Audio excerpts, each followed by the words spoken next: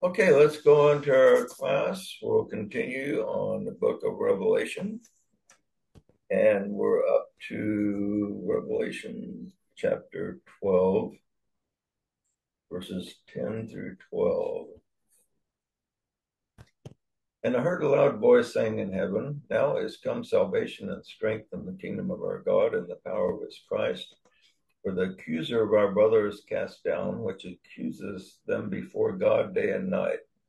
And they overcame him by the blood of the Lamb and by the word of their testimony, and they loved not their lives unto death.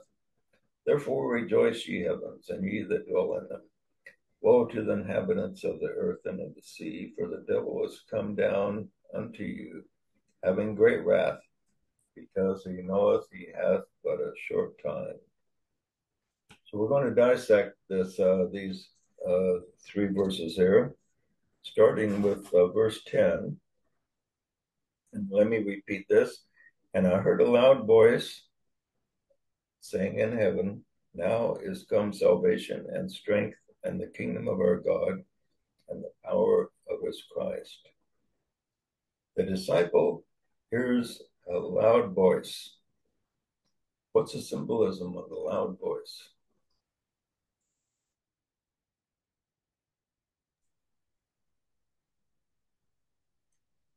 The loud voice symbolizes a powerful awakening. In other words, um, when you get a revelation, you don't really hear a loud voice, but it is loud in the aspect that it wakes you up. Like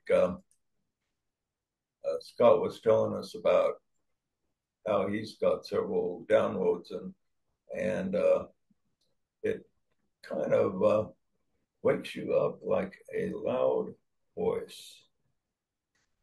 And it says, "Now is the time of salvation." So now is always the time, not yesterday, not in the future, but now. When it happens that you hear the still small voice or enter the stillness where you can communicate with your soul, it will be in the now, as if there is no past or future, but only the now.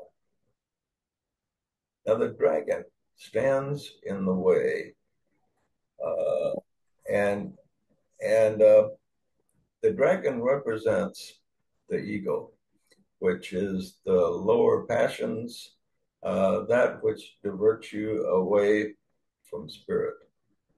And then eventually the Christed one and the group prevail and center themselves on heaven and the spirit. And eventually they have to let go of the ego. The ego is represented by this dragon. The lower emotions tries to overcome your opening of your petals to your higher parts of yourself that's in your head, your third eye, that the center of the top of the head. He tries to uh, infiltrate that. So when you take a step forward towards spirit, it is difficult for the disciple to stay centered there, because sooner or later the dragon of authority pulls on him and creates some circumstance to shift his attention from heaven back to earth. Okay, when the dragon of zealous and illusionary aspiration is cast down, uh, and the group allows the spirit to flow, a breakthrough happens, and several things appear here. Number one, we're told that there will be salvation or deliverance. So what does this mean when it says there will be, it says, and I heard a loud voice in heaven saying, now is salvation and strength and the kingdom of our God and the power of his Christ. So the first thing is salvation or deliverance. So this happens instead of worshiping the lower nature and serving it. The disciples are freed from its mastery and can finally choose the higher way of spirit. And so salvation for the disciple and his associates is in escaping the lower nature and focusing themselves on the higher. And the second thing, it says the disciple will have strength. So before the deliverance, the disciple and the outside gods were all powerful. But now, for the first time, the disciple feels a feeling of spiritual strength, strength that will be able to overpower the ego and the dragon of authority and the lower nature. The fourth thing indicated in this verse is the kingdom of God. So the dark and dreary world is like now a thing of the past. So no matter what is happening on the outside, the disciple discovers an inner peace and joy, and he sees the kingdom of God within. And the fourth thing that mentioned in the verse is the power of Christ.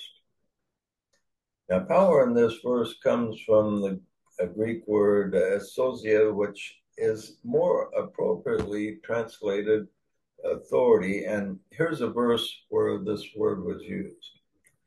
Speaking of Christ, it says, for he taught them as one having authority and not as the scribes.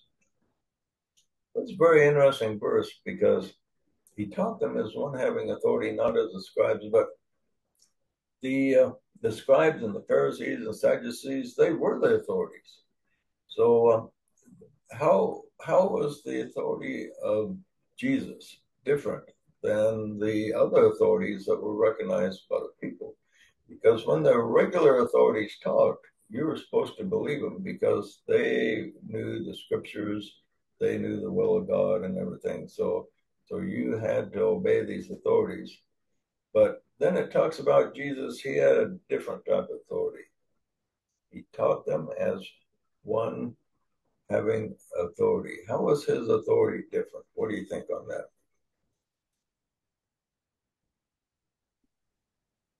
His words were powerful. They spoke to the soul, like reading DK. You can sense the intelligence there. It carries something more than somebody just repeating what's already been taught, something new. Yes, it goes back to the two witnesses, the words and the works, are the most powerful authority that we have. We have appointed authority, and somebody's appointed as an authority over you, and you're supposed to obey them because they're an authority. Say you have your local mayor, he or she makes all kinds of decisions that affect you, and you have to go along with it. You have to go along, pay whatever taxes they come up with. But that's a different type of authority. Jesus had an authority that was intrinsic to himself, so that when he spoke to the soul, and people could feel an effect that, hey, what he says has the ring of truth. Now, when you hear a preacher on TV preaching away, do you get that feeling? Boy, it really has a ring of truth to it, or some politician telling us sacrifices we need to make for his cause. Do we get that feeling? Oh man, I really got some inspiration from that.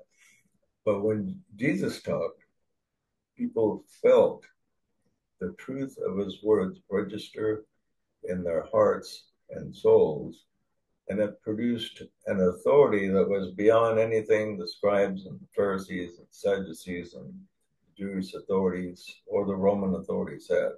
His authority exceeded them because it spoke to people's souls. It's tricky though because the solar plexus can confuse that, right? And a lot of people get a tingly sensation in their leg when somebody speaks, but it's not the true spirit. Yeah, yeah, and that's how regular authority keeps their base. Is they appeal to the solar plexus, and politicians keep their authority because they promise us all kinds of free stuff, and people like that idea, so they keep them in authority, but they don't speak to their souls. And not everyone recognize the voices that speak to their souls, but those who do, that authority is supreme. There's nothing that can exceed it.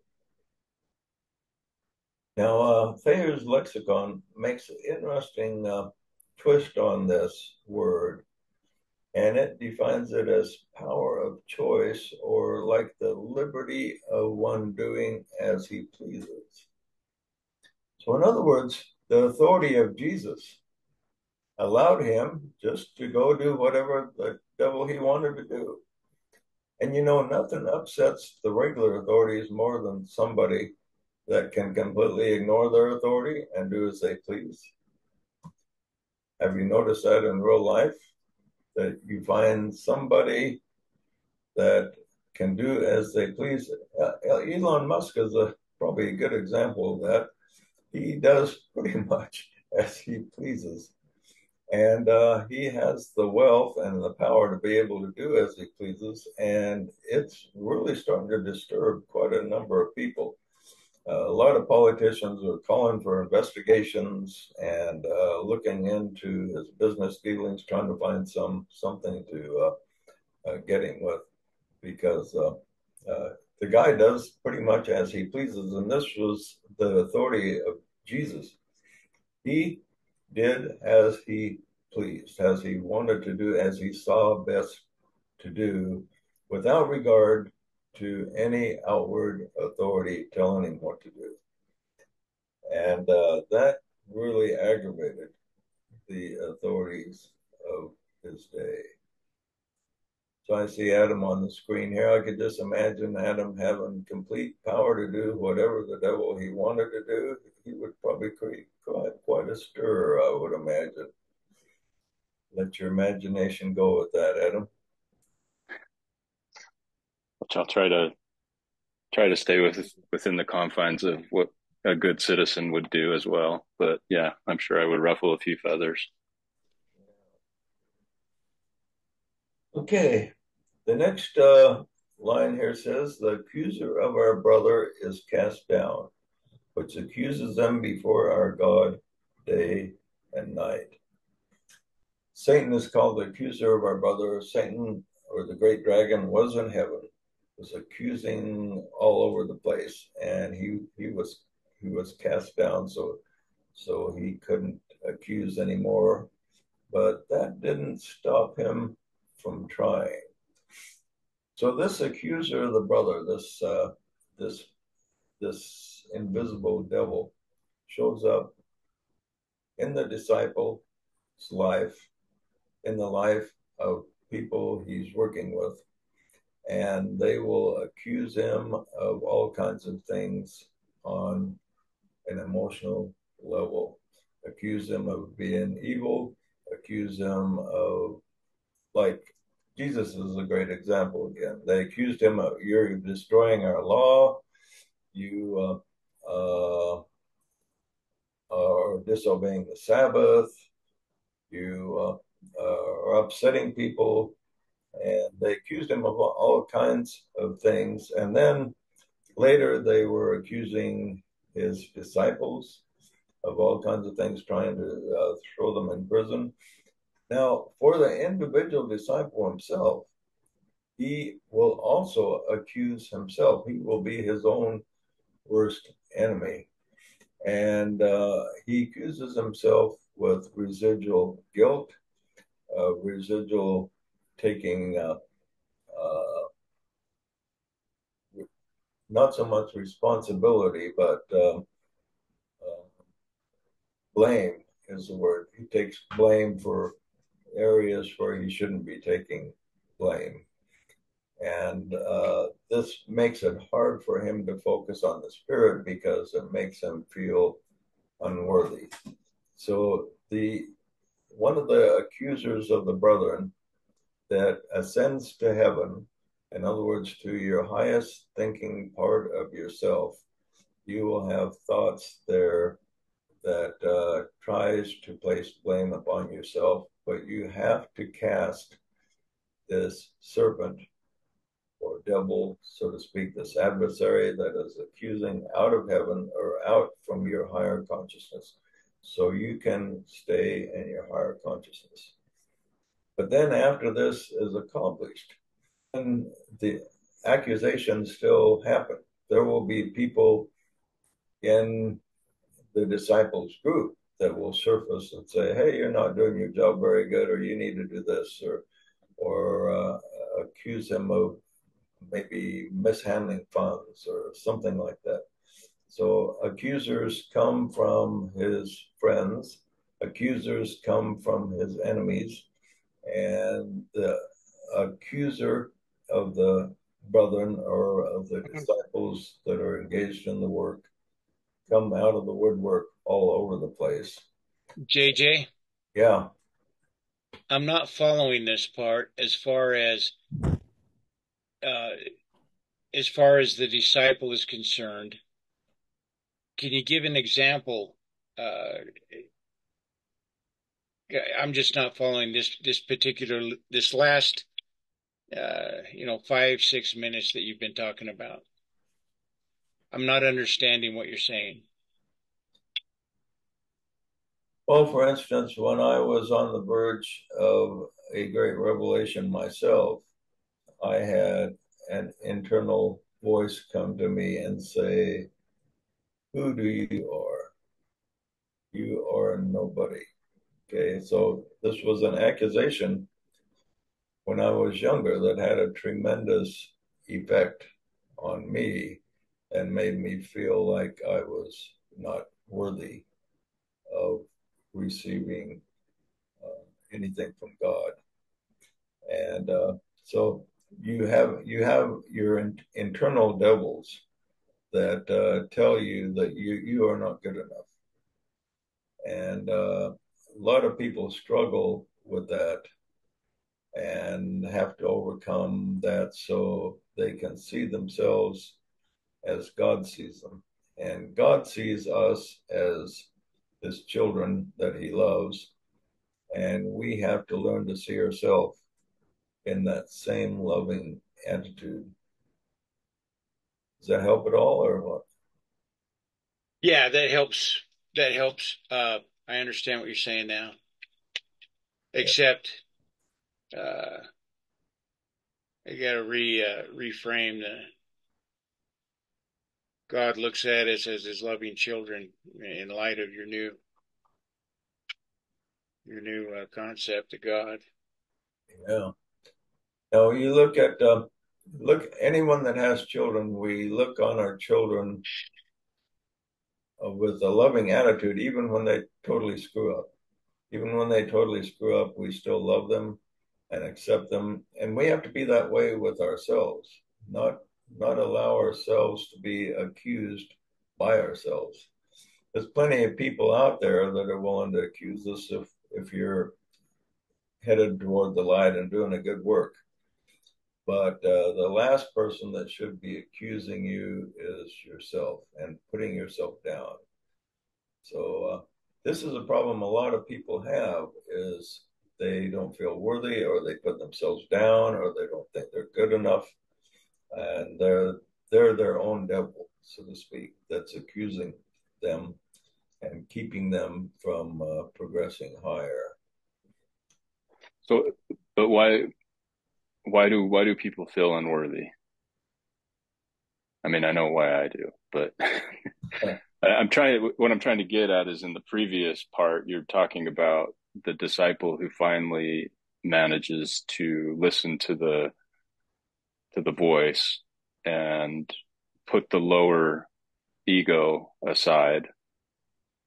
And so the disciple aligns with higher will and vibrates higher because the lower no longer controls. And so there's a balance there, right? Yeah. Because those little peccadillos that get in our way are the things that cause us to then think about our unworthiness. Yeah, and you may be coasting along feeling great, and then something will happen that just completely upsets the apple cart and shifts your attention back to that blaming thing again. And so it's something that you have to. It's a little bit like the founding fathers said about uh, freedom, that it's something that we must be vigilant to keep. We just can't obtain freedom and then just coast. You have to be vigilant about it. And you have to be vigilant about keeping a clear conscience, about not blaming yourself, about casting out that devil that can accuse you of not being worthy or not being good enough. So are you saying that's even more problematic than, the little things that maybe succumbing to lower desire here and there? Yeah, well, they're all problematic. We have a lot of things, the lower desire nature, but when you succumb to the lower desire nature, then you maybe give that inward devil the opportunity to say, see, you succumb to that lower desire nature, so you're not good enough. Right. So, and some of the blame, somewhat justified, but a lot of it isn't. But even if it's justified, you just have to look at it like a mistake and then move on, because mistakes are just mistakes and they can be negated. But also, it's not only the disciple himself, but those in his family, his friends. Uh, they will come out of the woodwork to let him know that, well, you can't really do this. You kind of, who do you think you are? Thinking that you can accomplish this work. And it's not always a spiritual work. It maybe the guy just wants to create a business, and his family members think that he's not capable, and just even things like that kind of retain to some degree there. Yeah, it's like Jesus being called a wine bibber, right? Yeah. Wine bibber, however you say that. Yeah, he was called a wine bibber and a glutton. Hard to imagine Jesus being called a glutton, but yeah, he went and drank wine and ate, and with a lot of people. They invited him for dinner, and he went and ate with them, and probably enjoyed himself. Why not?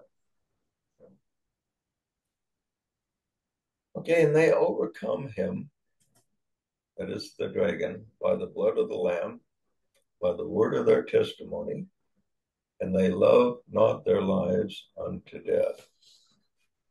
So there's three ways to overcome this enemy that is always accusing us, trying to make us feel unworthy. First of all, the blood of the Lamb. The blood is a symbol of what? Life. Right, life. Blood is a symbol of life, and the lamb is a symbol of submissiveness. Okay, so we submit to the Christ within, and um, the uh, the life that springs from that inner contact gives us power to overcome the red dragon, so to speak.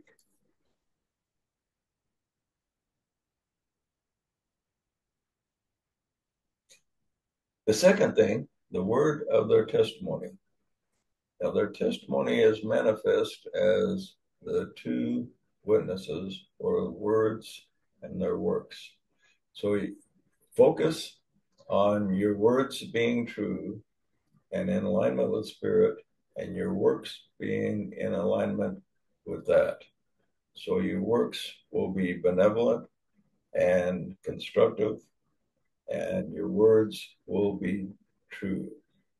This creates a great step forward in overcoming the dragon.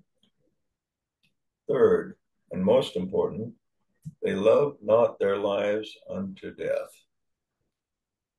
An interesting thing in this life, we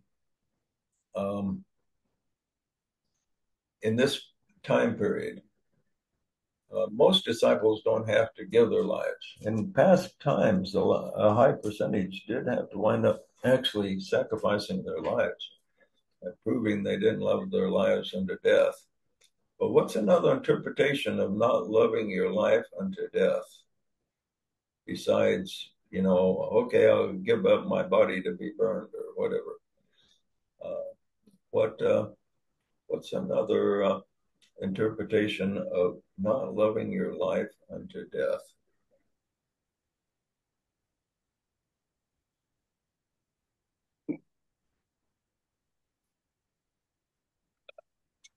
Be what I mean, go ahead. be what many of you have done as far as leaving a religion that all of your family and friends are in, and being somewhat shunned in the process of leaving that because you're following what you believe to be is true, and it is not that religion, and the you're leaving that whole world behind, and that includes your family and friends, and that is like a death. Right, that's a good point because life is more than just the physical body. Life is what you're living while you're here. And if you have to completely change your lifestyle to be able to focus on the kingdom of God, then you are not loving your life unto death. In other words, the opposite of the kingdom of God is death. We're choosing, the scriptures say, between life and death at all times. So if we love not our life unto death, we will be willing to give up our old life and be born again, and that's where the born again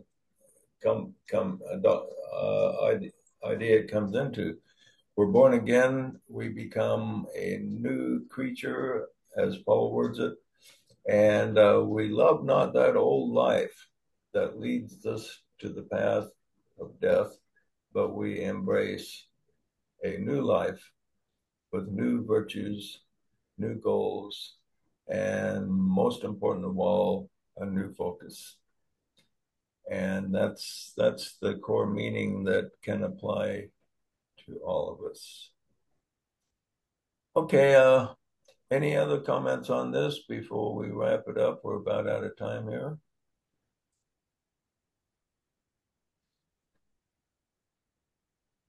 I'm not gonna. I'll just make a quick comment and not go into it, but I'm going through what you talked about today as far as I understand what you're saying now, and I'm going through that, and it cycles in and out of my life as far as with my children, and they have a powerful, powerful influence over me as far as blaming me for their uh, station in life, and faulting me for where they're at, and the pain and suffering that they experience, and I battle that, and I can battle through that, and I cycle through it, but then they it's not just words that you're saying there. That is a powerful influence. That is a uh, powerful foe that has to be dealt with because Yeah, it's going to come in different forms in different people's lives. yeah, it is powerful with family members, especially children. If your children blame you for something, they become the accuser of the brother, and you're the brother that's been accused. And that's hard for a parent to take because he feels so responsible for them. You look back upon them when they were born and how innocent they were, and then they eventually get minds of their own.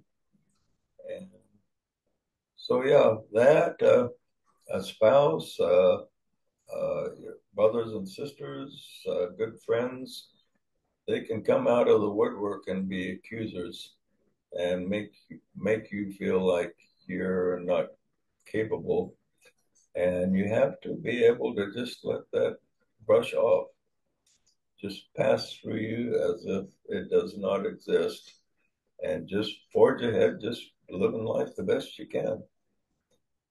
And And that part right there, JJ, is so easily said. to do, but easy to say. That is easy to say. Yeah. That is, But that's what we have to do, and that's a tough lesson to learn. And everybody that's trying to make something of their life and forge toward the kingdom of God will have accusers coming out of the woodwork that they have to neutralize so they don't have a negative effect on them. And it's hard, but it can be done.